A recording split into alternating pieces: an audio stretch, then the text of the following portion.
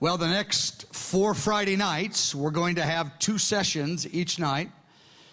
This first session, I want us to see, the first 2 sessions actually, I want us to see the big picture of what the Lord is saying to us. I want us to really capture the big picture, because I want to see the urgency and sobriety about where we're going. And the big picture is exciting, but there's some real challenges in it as well. You know, I have about 25 hours of good material to share. Therefore, many things cannot be communicated in these few sessions. Let's look at Roman numeral 1. This is real brief. I do this every time, but I felt like it needs to be said. We don't base our ministry on prophetic words. Our ministry is based on our relationship with Jesus and the Word of God. But look at here, 1 Timothy 1. Paul told Timothy, according to the prophecies given to you, wage war. Prophecies are given, prophetic promises are given to inspire perseverance in our prayers, our faith, our love, our humility, because the assignment that the Lord is giving you related to the prophetic promises is challenging in the flesh. And people will be tempted to quit because it's challenging. That's one of the main reasons he gives dramatic prophetic promises. Paragraph B, you know that prophetic promises are not guarantees, but they're invitations. They're invitations. That's why prophetic promises are part of the fuel of the prayer life of the church. Paragraph C, I want to be real brief on this. I'm not going to cover everything I wrote here on the notes, because I emphasize this so often, but just in case you're new in our midst, the Lord is raising up an international family of affection. He wants the whole church to love the whole church. Our glory isn't our assignment. Our glory is the Lord Jesus and the global body of Christ and His assignment in it. Paragraph D. I'm not saying this with mock humility. We're one little small movement. There's thousands of movements around the earth, and the Lord wants us all working together. So I share this story for us to encourage our obedience and perseverance. But also I'm trusting that people that will hear this online, that it will encourage them in their ministry assignments. In these sessions, I'm going to be more telling stories in the spirit of prophetic declarations. What I mean by that, there's many pastoral issues that need to be addressed, but I'm not going to take time in these sessions to address them. I want to, in my pastorhood, I want to stop going, yeah, but this, because people get afraid, or people feel left out, or people feel proud, or people drift away from the Word of God, and I want to address those, but not in this series here. We'll do that in personal settings, in small groups. I want to give stories that are prophetic declarations that touch our spirit, that move us. Well, I'm going to highlight in this first session 2 men that God sovereignly chose for this storyline. Now, these 2 men are flawed. Well, they're both with the Lord now, so they're doing great. But during their time on the earth, they were flawed and fallible. I don't want to make any excuses for their failures. I don't want to diminish their failures. They had real failures that caused me and many others much pain. But I also don't want to diminish the work of the Holy Spirit through them, that God Himself confirmed. He didn't confirm it to honor them. He confirmed it for the sake of you and multitudes coming after you. The Lord says, I'm going to confirm it, not to honor these men, but to stabilize and strengthen many that are coming after them. When I look at their lives, I see the weakness, I see the brokenness, the disappointment. But I look at the surpassing grace, riches of the grace of God, that God used such men like this to create an incredible line of testimonies all over the world in the last 30, 40 years of people's lives. Many leaders, many non-leaders radically changed. They love Jesus more. They love the Word of God more. They're more persevering in their obedience to the Lord. So I'm not making any excuses or apologizing is what I'm trying to say for receiving from the Lord through these two men who were flawed. But they were not only flawed. They had a tenacious sincerity for the Lord as well. So it's Bob Jones and Paul Cain, obviously. Let's look at Roman numeral 2. Just a real quick background. I'm going to give a little bit on each one of them, because the way the Lord used them will make more sense to our storyline if we understand the way the Lord used them, meaning our storyline we'll be able to interpret it in a better way. Just real brief on each one of them. Bob Jones grew up in the hills of Arkansas. He was born in 1930.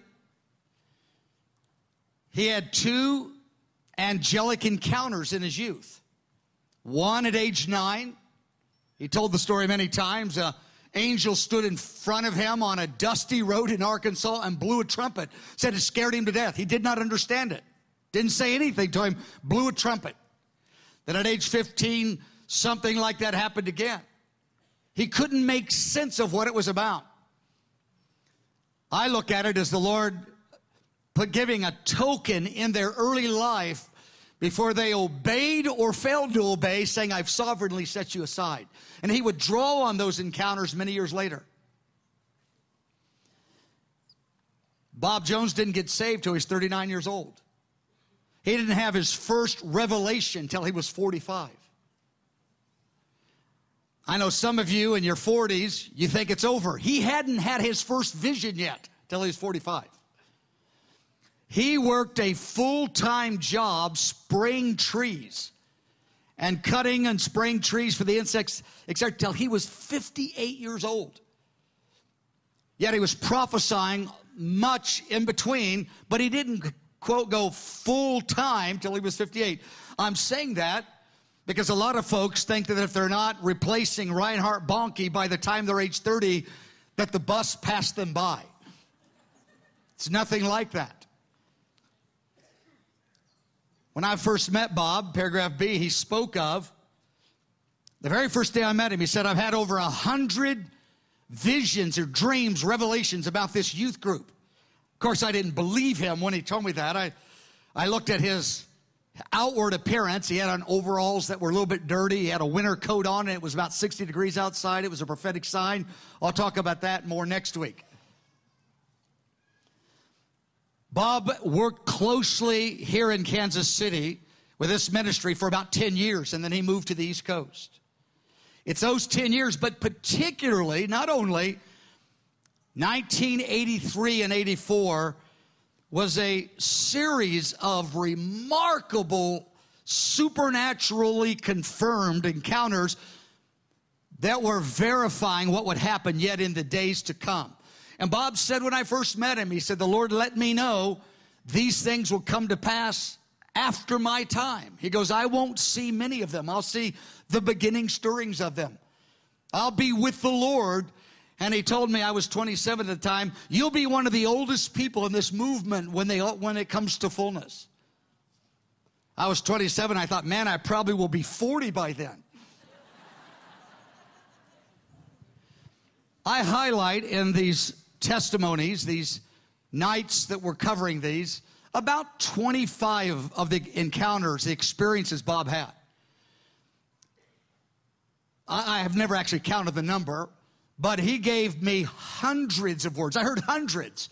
But if they were not supernaturally confirmed to me, I didn't reject them. I just put them on the shelf and I didn't pay attention to them. So I have hundreds of words. Probably a lot of them were true. I don't know. Unless the Lord, I like to say, went out of his way to confirm it, I kept it at the table. I didn't take it to my heart. A number of words Bob gave were confusing to me, to be totally honest. He gave some words that didn't come to pass. It's words that he gave when he would confess later. I just got talking too much and I couldn't be quiet because people would stand in lines for hours to get words for him. And he said it was just so hard to resist the temptation to not give them a word because they were so disappointed. He goes, so I just did my best, and that's where he made his errors in those kinds of situations. The thing I appreciated about it, he was always honest about it. When I think about those early years, I mentioned this before, 5 times I had a prophetic encounter or a dream, and the very next morning, Bob contacted me, and I'd told nobody the dream or the vision. I haven't had that many in my life. And the very next morning, he called me and said, I saw the dream last night. I saw the vision. I mean, mine were always things that I saw crystal clear in dreams or a supernatural encounter that was non-mistakable. And he would tell me I had it. He never missed it. Each of the 5 times he did that, it was exactly what happened the night before. And as I said at one of the other meetings, that he didn't give me words for my personal life. When I went to him for personal direction, he said, I don't know, I'm not getting nothing. You have to reach to the Lord and walk by faith like everybody else does. He goes, these words aren't for you. He said they're for the young people coming after you and for their children coming after them.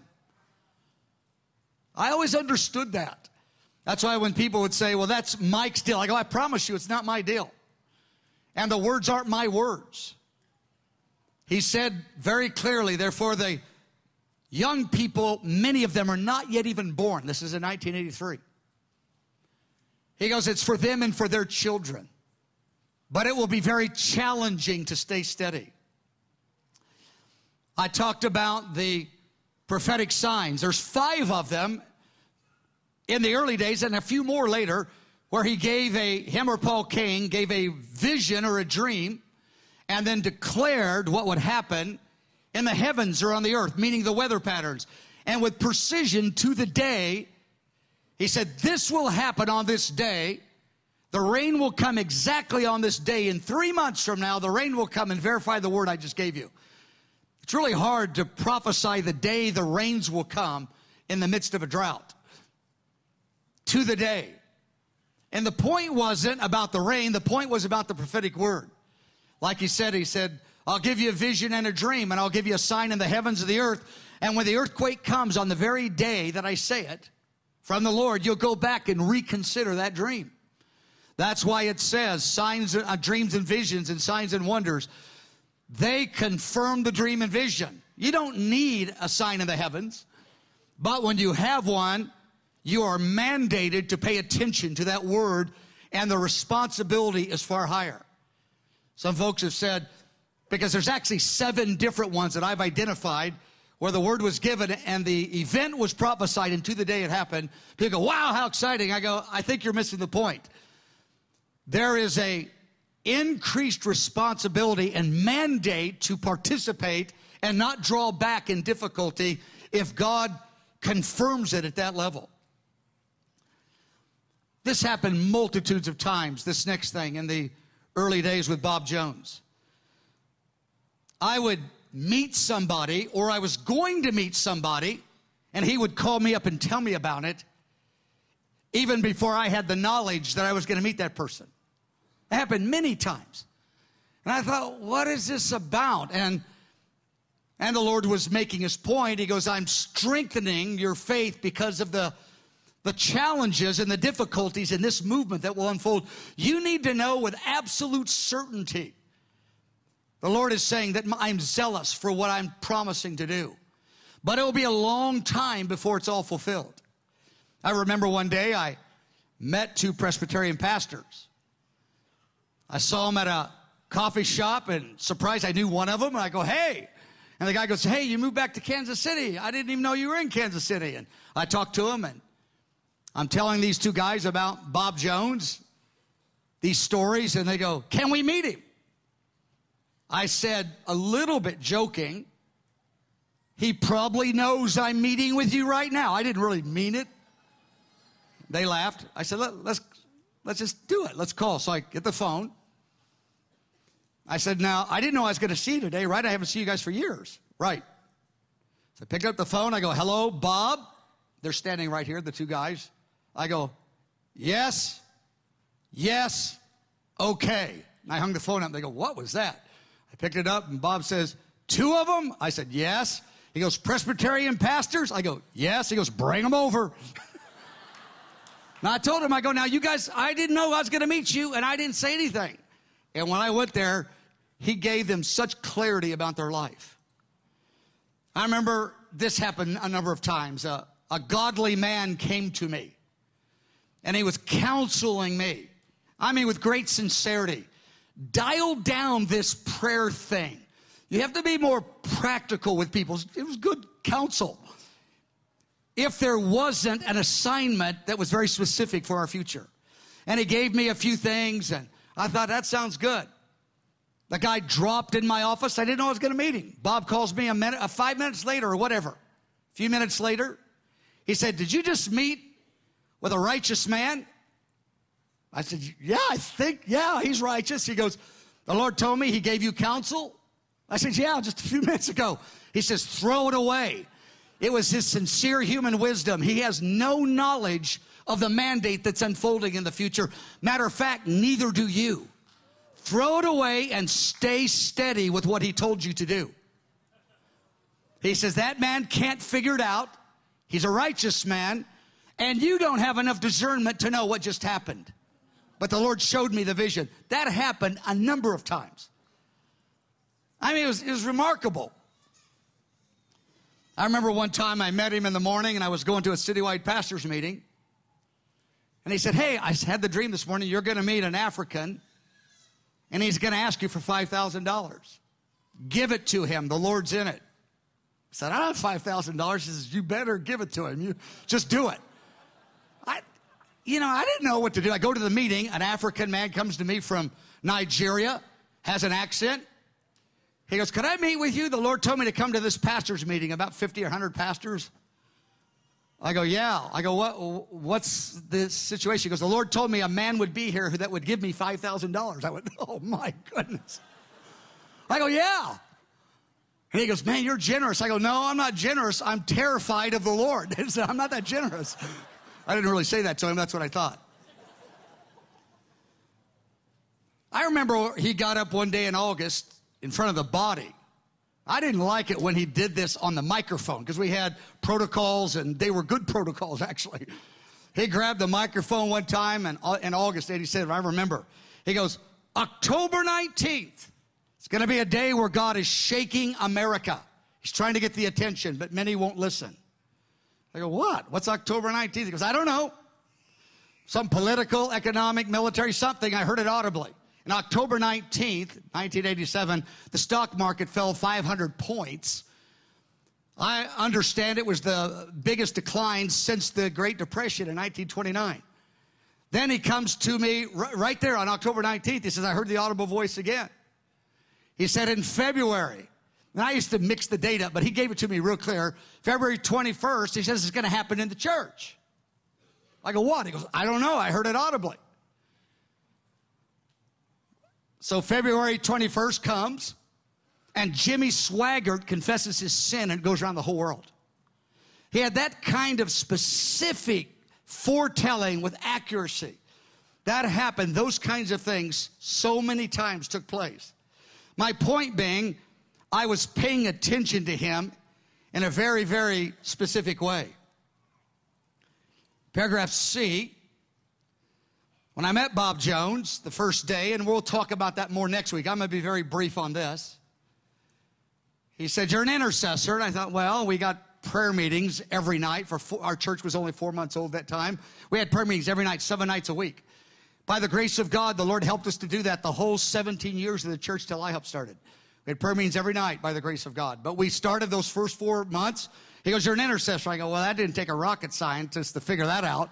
We had prayer meetings every night. And he goes, you're a youth pastor. And I've told you the story. I go, youth pastor? No, I used to be. He goes, oh, no.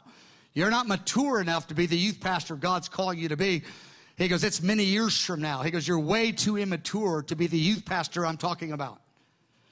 It's a little bit disconcerting. Top of page 2. I'll explain a little bit more of that later, but I just want you to get the feel of it. The first and very dramatic encounter he had, Roman numeral 3, is August 8th, 1975. Say August 8th. That's a date. I'm not going to break it all down in these next sessions, but that date has come up over and over again. But that's just, pay attention to August 8th. That's just in the storyline. He has a death encounter. I mean, a death experience. He hemorrhages, bleeds to death, or the doctors would call it a near-death experience, where his spirit left his body and he stood before the Lord. And his body appears to be dead. Now, I don't know medically if it's dead or it's near death, but his spirit was gone. He stood before the Lord. He was very perplexed why this was happening. And when he stood before the Lord says, I'm going to send you back to your body because I want you to touch some young leaders of a new movement I'm going to raise up in Kansas City. So this is 1975. This is 7 years before I moved back to Kansas City. And Bob's very perplexed, and the Lord told him, he goes, there's going to be a third world war. I'm going to bring in 1 billion new believers, new souls into the kingdom, a great outpouring of the Spirit. So Bob comes back, his spirit comes, the Lord sends him back, and his spirit comes back, and he's looking at his comatose, dead, or near-dead body. Again, depending on medically, I don't know exactly how you say it. He says he was dead, but, you know, he says, my spirit was out, trust me. He goes, that was looking horrible when I was staring at it. And 2 angels were there. And these 2 angels were prophesying one to another about Kansas City and about what was going to happen in the nation. And so in the combination of what the Father told him and what the angels said, I'm just going to give you a couple rapid fire statements that I'm not going to read it from here. I got a little bit of it written down there. I'll have more of it written. I've got it written in other places. But he said this. This is what he came out of this encounter with this revelation. And he told me this the very first day I met him. I just thought he was absolutely living in another world. He actually kind of was, I guess. The Lord told him a third world war's coming. The Lord, between standing before the Lord himself and then hearing these 2 angels, the Lord showed him there's going to be a temporary disruption of the national government of America. He says there's going to be a temporary disruption. There's going to be foreign armies on our soil in various places for a short season. Again, he's telling me this. Right off, I go, what do you mean disruption of our national government? He says that's exactly what's going to. He goes, I won't see it in my day, but you'll see it in your day.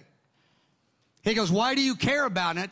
Because this prayer and worship movement is critically related to these realities for your children and their children. But you've got to understand it's real. And many in the body of Christ will not be paying attention even when the pressure increases. But understand it's really going to go there. And if you're prepared, and the spirit of prayer is on the church, not just in our midst, but wherever we have clarity from the Lord as to what is happening, we can be at peace and have confidence, while many will be in confusion. He said there'll be great famine around the world at that time. But he said, I'm going to use Kansas City, not only Kansas City. By the way, these words could be said for some other cities, not most cities of the earth, but there's other places a similar work of God will be taking place.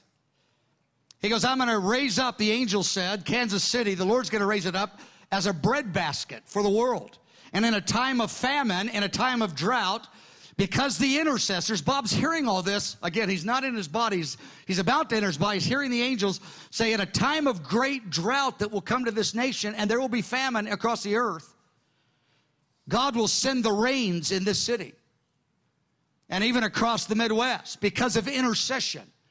And the angel said, because of intercession, I'll send the rains, and the Lord will raise up Kansas City as a breadbasket in the Midwest. And it will be a breadbasket of food, of surplus grain.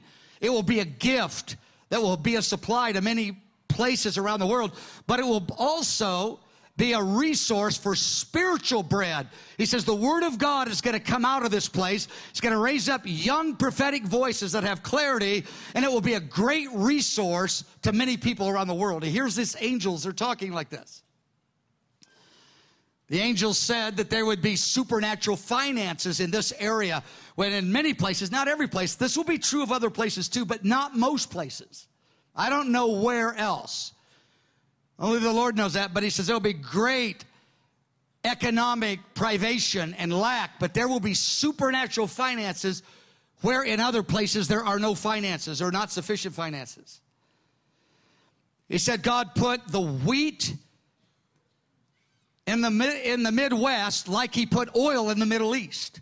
And he's going to use the wheat of the Midwest, like the oil of the Middle East, strategically to shift things in the nations, but he's going to connect it to night and day prayer and obedience to what the Spirit is saying.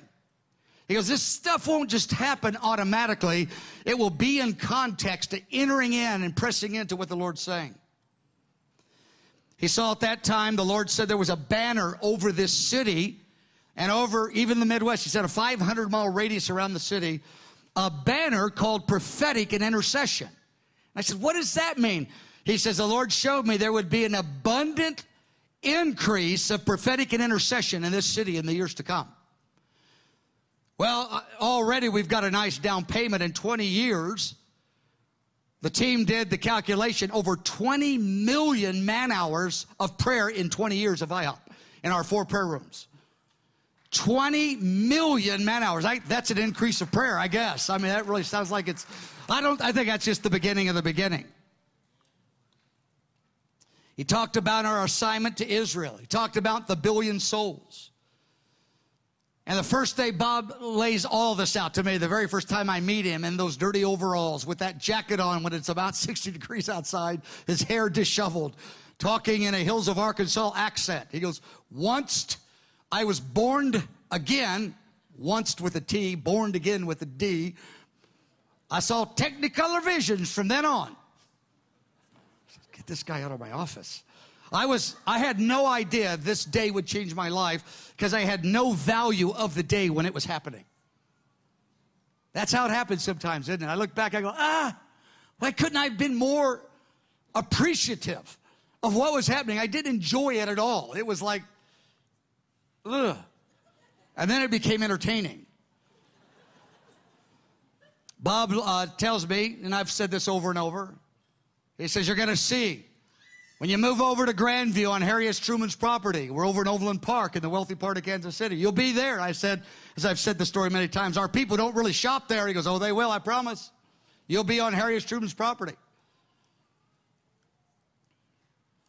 He goes, at that time, they'll perfect an abortion pill. This is 1983. He's telling me this. He understood this in 1975 in that encounter with the Lord. They'll perfect an abortion pill they'll sell over the counter. And I said, you can't have an abortion with a pill. He goes, it's going to happen in the future. He says, at that time, there'll be singers and musicians on Harry S. Truman's property. And you've heard the story. All over the rice paddies, all over Asia, they'll be watching the singers and musicians on Harry S. Truman's property on unplugged TV sets. Of course, he was talking about smartphones, near 40 years ago. He says, at that time, the homosexuals will come out of the closet. They'll be parading in the streets with the support of governments around the world. I couldn't understand anything he was telling me. He says, and God's going to grab your heart in this whole movement and connect you to his salvation purposes for Israel, because they are deeply connected to the return of the Lord as King of the earth. Israel, we'll talk more about that as we move on. Top of page 3. Let's look at Cain for just a few moments. Well, born about the same time, they were a few months apart. Similar to Bob, an angel visits Paul when he's 8 years old. He has a childhood visitation. And the angel promised Paul a number of things about his future ministry related to the prophetic revelation. And when he was 8 years old, he began to move in words of knowledge when he was 8 years old, from that day forward.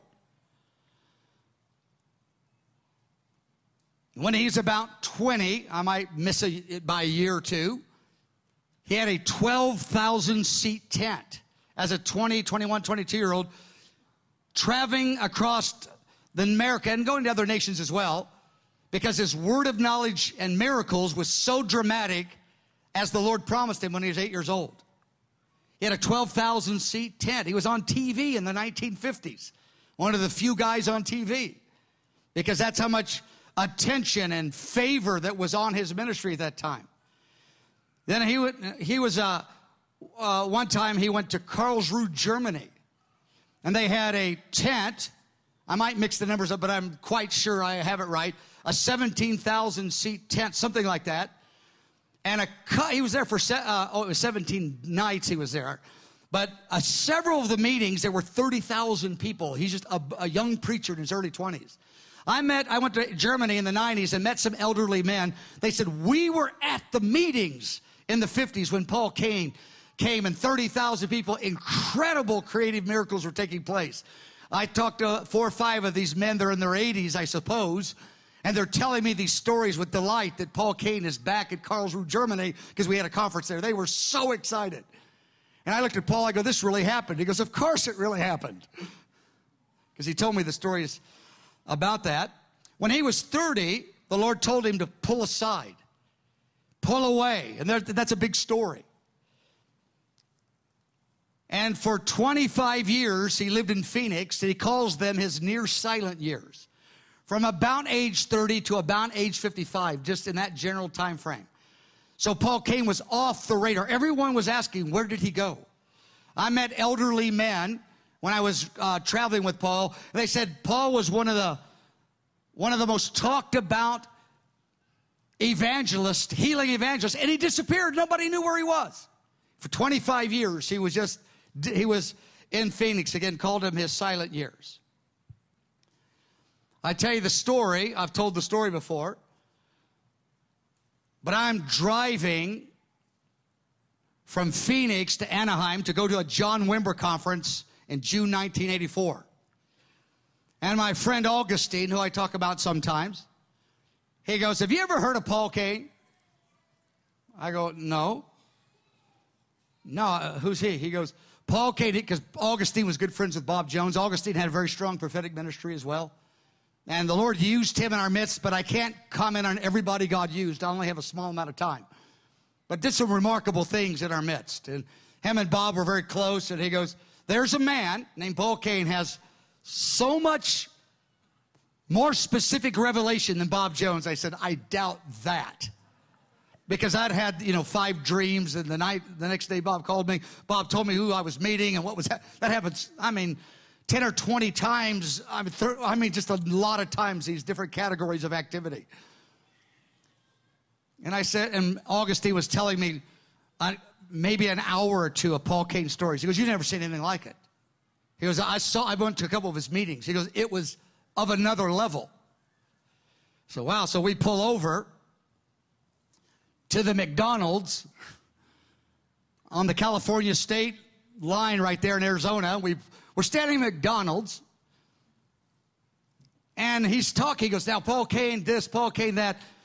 And the guy in front of us turns around and says, did you say Paul Cain? And Augustine goes, yeah, why? He goes, you mean the evangelist Paul Cain, the healing evangelist? He goes, yeah. He goes, I don't know what ever happened to him, Augustine said. And this man, Reed Grafke, goes, I'm his assistant. I can't believe you know of him. He goes, I'm telling my friend Mike Bickle all about him. And so he shakes my hand. Reed gives me his card. Said he would love to meet you, but he's kind of been waiting on the Lord for many years. I took the card, and I felt this was so special. I thought, wait a second, what's the chances of hearing about a prophetic guy that supposedly has far stronger revelation than Bob Jones, which I did not believe. And that, at McDonald's, the guy's in front of us. What's the chances of that? So I took the card. I go, this is potentially a holy and a sovereign moment. I don't know, but I think I threw the card away. No, I really did. I said, I don't want to mess with this one. If this is God, he's got my address. He knows where I live. You know, that's what David could tell you. God has the most up-to-date database. He found David on the backside of the hills of Bethlehem, a little teenage guitar player singing love songs to God, and the prophet found him. God can find you. You don't have to wave lots of flags. I threw the card away. And Augustine says, why? I go, no, this might really be God. I don't know, but it might. Well, lo and behold.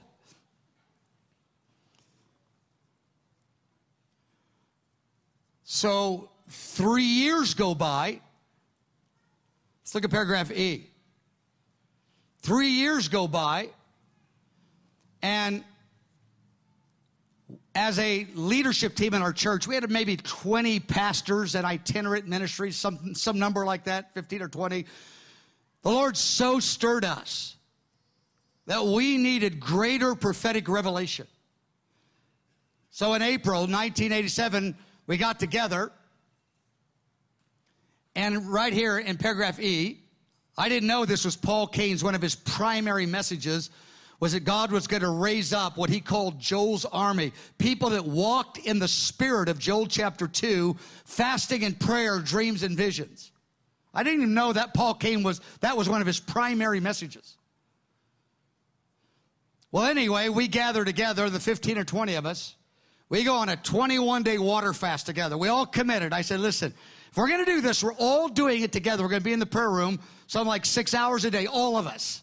And we're going to pray Joel chapter 2. Look at this. You know the verse, chapter 12 to 15. Fasting and prayer, blow the trumpet in Zion. We're going to cry out because verse 28, afterwards, God will pour out dreams and visions. And we had Bob Jones and some others, but I said, we were stirred. We wanted, if Bob Jones is giving us true words, Bob would always say, there's a prophetic anointing coming so far greater than what I have. Bob Jones talking of himself. He goes, you're really blown away how God's used me. He goes, what's going to happen to your sons and daughters and their sons and daughters is so much beyond what's going to happen to mine. It's going to happen right here in this city. Not only in this city, but it's going to happen in this city. There's a banner of the grace of God, an abundant grace decreed over the city of prophetic and intercession. Prayer is going to go forth in this city and prophetic revelation to your sons and daughters and your grandchildren in a way you can't even imagine. So we said, okay. You know, we're thinking we want to see the breakthrough in a year or two, not, you know, it's been 36 years when Bob Jones, I first met him. I was thinking it would be 5 years. Now I understand why the prophetic encounters were so intense, because the journey is so long and the obstacles are challenging. But when you look back, you go, but Lord, you were zealous to show your commitment to these things. And again, now I understand years later, you have those kind of encounters because the journey's long and the obstacles are real and the temptation to quit is very real. So we have this Joel 2, cry out to God, 21 days. I mean, a 21-day water fast, a handful of you have been on those, probably a bunch of you. And those are rigorous. We're on a Daniel fast right now, right? Starting Monday, 21 days. I like the Daniel fast. But anyway, we're praying dreams and visions. I mean, we're repeating it over and over and over and over again. Well, the fast is over, 21 days. You know, we're just exhausted. The next day, I have a man from Birmingham, Alabama, calls me and persuades me. I'm just wrung out anyway. I don't want to have a bunch of meetings, you know, in the church. And I said, I just need some coasting time. I'm just so burnt out right now. I'm so tired. So I said, okay, I'll come to your meeting. She goes, there's going to be about 50 prophetic people here. I think it'll just bless you. You don't have to say a word. Just come and sit and listen. And that sounded great after a long fast. Just to do nothing but just veg and listening to other people.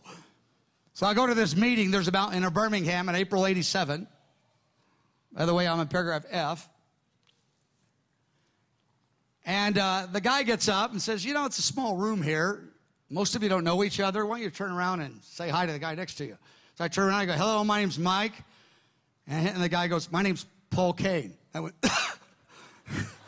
I go, what his assistant said 3 years earlier at the McDonald's. I go, the healing evangelist Paul Cain. I don't know what you call him, The healing, I've never called anybody a healing evangelist, but that's just, he goes, yeah, how do you know? I said, oh my goodness. I go, why are you here? He goes, I don't know. I don't know anyone here. The Holy Spirit said, come to this meeting. It'd be very important. I said, I just finished a 21-day fast with a bunch of leaders crying out for dreams and visions.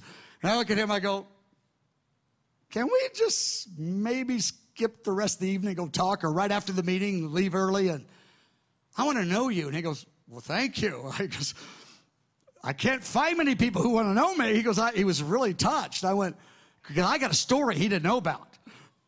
So I talked to him, and I've told you the story before, that we're sitting in the restaurant, and we're ordering food, and then he says this strange sentence. He goes, we're in the aisleway. He goes, can we go over to the corner? I go, where food's all on the table. He goes, yeah, but I'm really tired. I'd like to go to the corner. I go, tired. Okay. What? Okay. Well, how does going in the corner make you rested? I didn't want to be overly inquisitive, which is a little bit my nature. He goes, I'm in the walkway here. He says, the lady serving us, she's got kidney problems. He goes, the guy over there, he's in a divorce, he's in pain. The guy over there has sexual issues, real struggling with it. I just want to get out of the walkway. I said, really? I go, let's go pray for him. He goes, no. I don't want to do that. I go, well, why would God tell you if we're not going to pray for him? He says, he goes, I get lots of these. They just come a lot of times. And the Lord told me that I was his friend. He wanted me to know because he knew. I'm not supposed to act on all these. I said, what? So the lady comes to the table. I said, ma'am, you got a kidney problem or whatever organ there? And she goes, who are you? What are you? And I go, wow, that's intense. And she wasn't very happy about that. She goes, well, who are you? How do you know? What? So I go to the table while we're moving the food over. I ask the man, I go, hey, my friend over here wants to pray for your marriage. He goes, how do you know? I'm going through, this is the most terrible trouble in my entire life ever. I looked over the guy with the sexual issue. I go, I'm going to talk to him. I just went over and I said, what? So I come back. Paul says, hey, I'd love to come visit your church like right away. So I come back. I am excited. I don't know where it's going. I saw those 3 or 4 of those words in the restaurant, but I heard the stories from 3 years ago from Augustine telling me all these grander stories. And I never even brought those up to Paul. I just asked him some questions, but I had those stories in my heart, and I came back excited to tell our team, I found this guy that I think is going to be a blessing. Or I didn't find him. Hardly did I find him. I ran into him. But Bob comes when I come back, where he gathers. He goes, I had a vision. The Lord says he's sending a prophetic messenger here that has 12 times the revelation I do. Now, no one even knew I met Paul Cain there. I go, what do you mean? He goes, the Lord told me he's sending a guy here. He's going to show him to us very, very soon. He has 12 times. I don't know how you get that kind of number, 12 times, 10 times, 8 times, whatever the deal. I don't get all that. But I said, Bob, this is remarkable. I met a guy, blah, blah, blah, blah, blah, blah, blah, blah, blah. And he goes, yeah, that's the guy I'm telling you about. That's one of those meetings Bob saw before I told him. I go, this is real. He goes, yeah, this is really real. So Paul comes. We're out in the parking lot. We talk about it in here, right here in this building. In the parking lot, he says, on his way in, he sees an open vision. And in the open vision, he saw Joel's army in training over this building. And he comes in the building, and he's trembling nearly. I mean, oh my goodness, oh my goodness. You know, the people came because I said, hey, there's this guy Bob Jones thinks is, you know, remarkable prophet. So people were very curious, you know. But Paul was more disrupted by the vision. He goes, you don't understand what that means to me. I go, Joel's Army Training, that sounds pretty cool. I go, you know, we just did a Joel chapter 2, 21 days prayer and fasting for increase of dreams and visions. I go, that's something we like doing, especially when it's over. You know, we like this. He says, no, I've had this vision of Joel's Army. He goes, I have two primary visions. I've seen them over and over and over again. I've seen the stadiums filled with signs and wonders. I'll tell you about that in a minute. He goes, you don't know about my stadium vision. He goes, I've seen it over 100 times, like a movie screen out in front of me. I'm absolutely sure it's the clearest thing I've ever seen in my life. And connected to that vision is Joel's Army. Being trained, meaning people who are embracing the fasted lifestyle, believing with intentionality for the dreams and visions and the breakthrough of power of a whole nother level, far beyond the book of Acts. He says, I've had this vision for many years, since my early days. He goes, I've been in hiding in my, he called it in hiding sometimes, and then he said my near silent years for 25 years. I've seen it over and over. Joel's Army, I've never seen it over a building ever. And even years later, he said, I know it's a call on many places, but I've never seen it with my eyes except for one place, that building in Grandview. I said, Joel's Army. He says, yeah. He goes, you're going to Arrowhead Stadium. He goes, you know that, don't you? And I said, yeah, Bob Jones, who you don't know yet. I go, Bob Jones. I go, he's different than you, Paul, so it's going to take a minute to kind of acclimate. You know, it's going to take a minute. But he's real. Paul Cain was a gentleman, you know. He was a statesman, gentleman, and Bob Jones was overalls, and they were just different. And when they met each other, they were just like, hi, you know, good to know you, bro. Took a minute. It took a minute.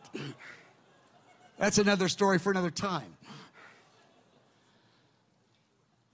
So he goes, no, you're going to Arrowhead Stadium. He goes, Joel 2 is really important part of your destiny. You may not know that. Let's look at paragraph G, which I call the Paul Cain's most repeated, most emphasized vision. That one and the Joel's Army raised up. Those are the two. Of course, they were one and the same. They were two distinct visions, but one reality. He saw them connected all the time. Look at paragraph G. I'm not going to read it, but I heard him give it many times. Every conference he went, nearly. That's exaggerated, but he gave it many places around the world. He goes, I saw like an open TV screen in front of me. He says, and the stadium was filled, and the anchor man was in the stadium, and he comes on the camera, and he says, there's no news but good news tonight. There are no sporting events to announce. For the stadiums, even around the world, are being filled up with these people. He goes, and on the stage, there's a company of people singing, and there's preachers, and nobody knows who they are. They're near nameless and faceless. Nobody knows them. They're not famous people at all. He says, and they stay on the stage. The announcer says, he goes, every time I saw the vision, they would go 3 days and 3 nights. One worship set, not 2 hours, 3 days. Without food, water, or change of clothing. He said they were supernaturally sustained, and miracles are breaking out everywhere in the stadium. And the anchor man goes, there's the dead being raised over there. There's blind eyes. There's limbs being restored over here. And the whole stadium would erupt. And Paul said there's like 100,000 on the inside. He doesn't know the real number. He goes, there's like 100,000 on the outside trying to get in. He goes, there's coming a moment, a time of the explosion of the glory of God. He goes, and the Lord, he says, I've seen this for 20, 30, 40 years. And when he walks on this parking lot, he sees Joel's Army in training over this building. He says, you're going to Arrowhead. You know that, don't you? I said, yeah, sure. Yeah, I do. You wait so long, you still know you're going, but you just wonder, is it 36 years or 66 years? You know, you just don't know.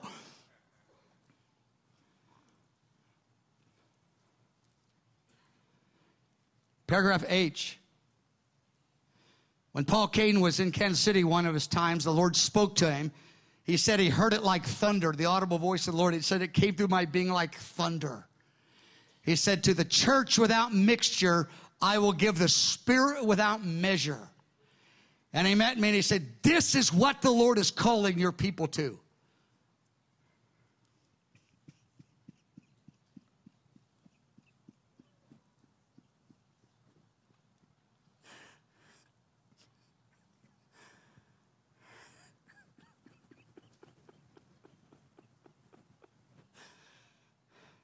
Lord, here we are. Let's just end with this. Let's pray. You can stand or sit, whatever. Lord, here we are. Here we are, Lord.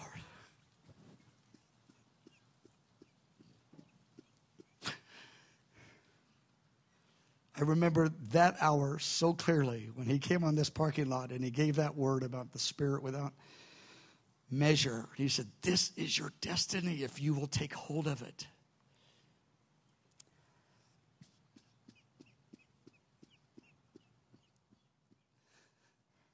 Lord, here we are. Make this a private moment with the Lord. Here we are in our weakness. Lord, our proneness to get discouraged, our proneness to get weary in the assignment. But you delight in mercy. Your word says you delight in mercy. For you choose the weak things of the earth to magnify your power. Here we are, Lord, in our weakness. Zechariah 4, not by power, not by might, not human power, not human might. Yes, we have to obey. We have to keep signing up. But my Spirit will energize you. My Spirit will cover you. My Spirit will cleanse you. My Spirit will liberate you. I'll give you the words. I'll work the miracles. But you've got to say yes. And you can't draw back and you can't quit. And when you're weary, you say yes to the grace of God. And you say yes again to my leadership, says the Lord. And I will move in you and through your children and their children. And you will be a people of prayer and fasting. And dreams and visions will come. And your sons and daughters will operate in a spirit of power beyond anything that you've ever imagined. Father, we say yes to you. Going to wait for a moment. Lord, I say this all the time to the Lord. Lord, how did I get in the middle of this? I'm a weak man. I've heard people over the years say, oh, we're not like Mike. They have this idea that I'm this A and B and C. I go, the problem is you are. I'm like you. We're all in it together. We're weak and broken and frail in our humanity. This isn't about tenacity. This is about the grace of God, but we have to keep signing up when we don't see it and when it doesn't feel right. And meaning it's hard is what I mean by it doesn't feel right. It's challenging, and the time and the delay, and somebody else gets promoted and somebody didn't treat you right. The Lord says you can't quit. You can't quit. I don't mean being here. Quit pressing in for the purpose of God in this generation. We say thank you, Lord, in the name of Jesus. Amen and amen. So we're going to take about a 10-minute break, and we're going to come back and do our second session. Amen.